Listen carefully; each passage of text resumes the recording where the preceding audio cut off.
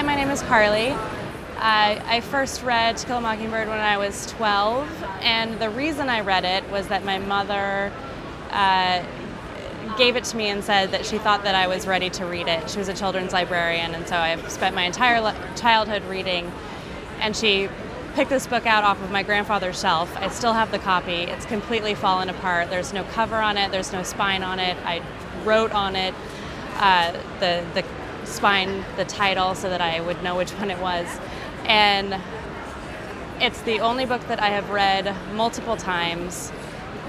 And I think what's so special to me about it is that it was my mother gave it to me. It was my grandfather's copy, but it was about her recognizing that I was ready to know about it and to have it be a part of my life. And I think that's why I love this book so much.